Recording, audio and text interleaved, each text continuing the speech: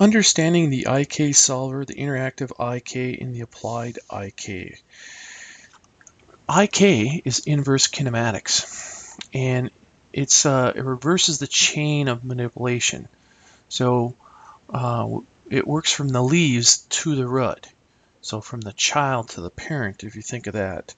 And so really what we do here is to animate a leg, we're going to have to build a model, and then we're going to link it together, and we're going to use hierarchies, and we can use bones or a biped, and then we're going to apply an IK solver.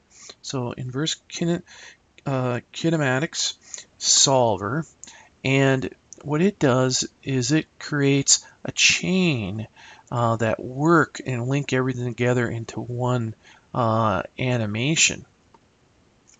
And so this IK solver then actually is applied to use the animation and to control the linkage.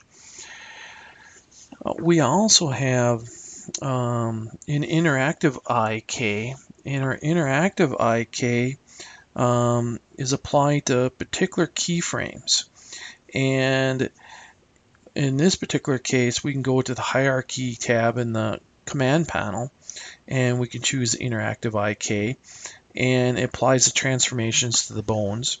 We could also do an applied IK, which is used to create an accurate motion in our hierarchy of our linked objects.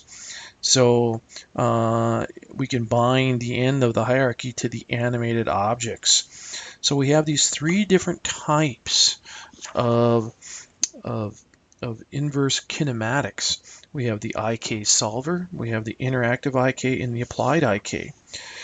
To really create these, we're going to go jump over here into 3ds Max. We're going to select on a bone, and then we're going to run up into our animation, and we're going to go to IK solvers, and we're going to pick on one of the three different IK solvers at this point.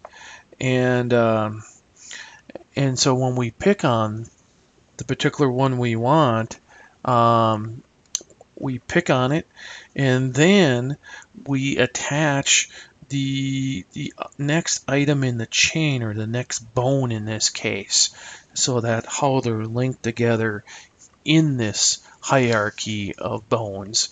So these IK solvers help us connect the dots together. So the inverse kinematics is used to rotate and position the links in the hierarchies, and we can use different types of controllers to apply that emotion to those linkage. And we get three different types we can use to tie the two bones together. And then once we have that together, then those actions will control that chain.